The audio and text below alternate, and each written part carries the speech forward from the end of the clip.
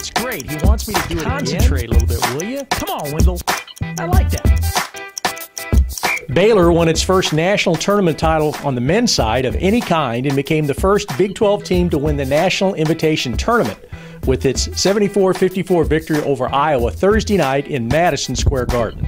The Bears finished the season 23-14, winning 5 games in the NIT. Senior guard Pierre Jackson was named the most outstanding player. In 5 games, Jackson averaged 19.6 points and 11 assists per game.